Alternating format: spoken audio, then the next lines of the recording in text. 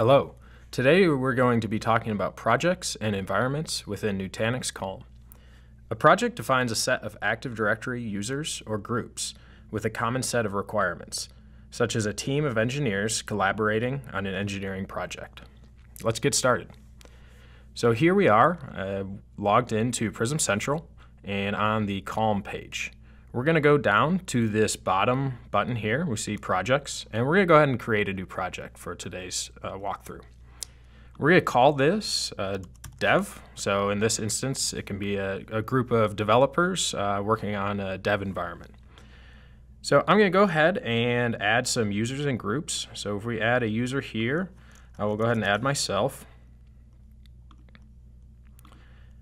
I'll choose consumer here. We have a list of all the various roles types on our documentation online, so you can get some more info there. And I'll also add a group. Say we have some administrators, and I'll select them as project admins. Next, we get to choose if this is local or cloud, or local and cloud. So we're going to go ahead and do local and cloud today. We're going to pick our single AHV cluster we have defined and any networks that we want.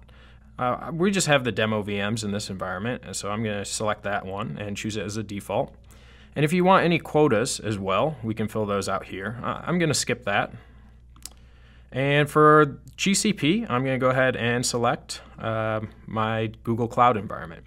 Now, if we had a ESXi or Azure or AWS accounts, they would show up here in this dropdown, but we only have GCP defined on this Prism Central instance. I'm going to go ahead and hit save. And so that's about it from the project perspective. The other thing we will want to fill out is the environment section. So the environment is, you can think of it as a set of defaults for marketplace launches. So when we, as in Nutanix, create these pre-seeded blueprints for our customers to consume, there's a lot of settings that we're not aware of in your own environment. So you can come in here and define those settings, and then when you do a marketplace launch, those settings will get picked up by Calm. So we're just going to do some basic defaults. Again, these could be overridden when you go to launch the blueprint, but just kind of think of these as the fallback settings.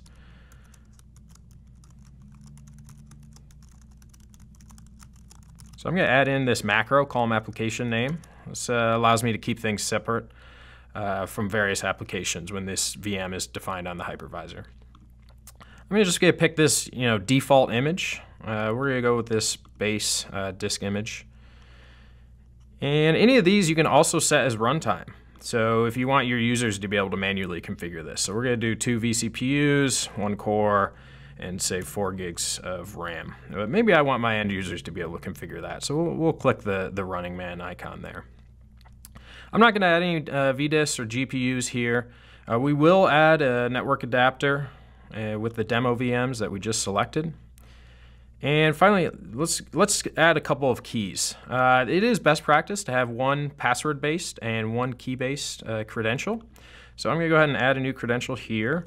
I'm going to start with the password base, a pretty simple one. I'm just going to call it root, because some of my disk images use the root login. I'm going to go ahead and enter in the password, hit done.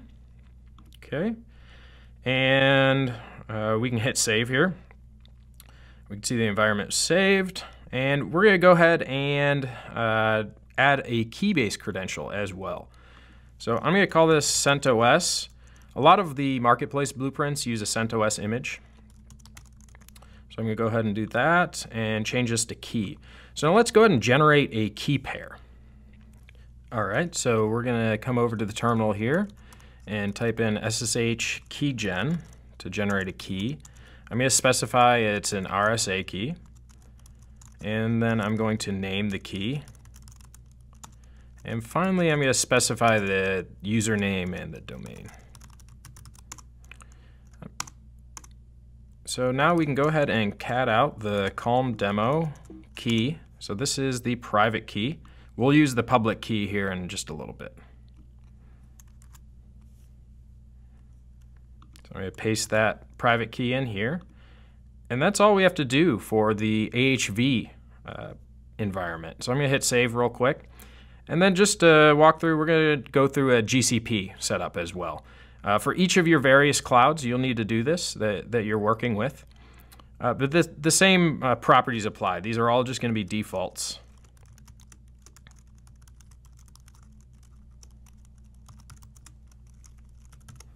So I'm going to do the same column application name. We see here it wants us to pick something with a lowercase name. That's a GCP requirement. So I'm just going to start prepend VM dash that.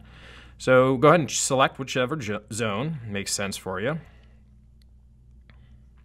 I'm based out of the East Coast of the US, so I'm going to go ahead and pick the East Coast. Pick a couple defaults here. So I'm going to do a standard disk and a CentOS image. You also have to pick networking. I'm just going to do the defaults here. And this is where the public key comes into play for GCP. So I'm going to go ahead and cat out the public key.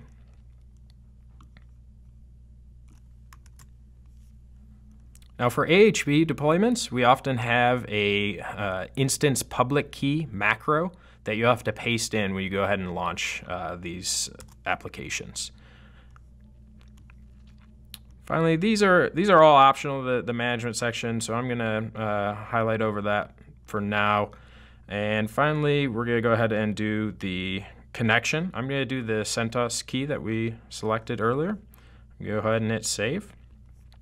And there we have it. Now we're ready to go ahead and deploy marketplace applications. And we can also, we have this development project defined for all of our development engineers to work on together.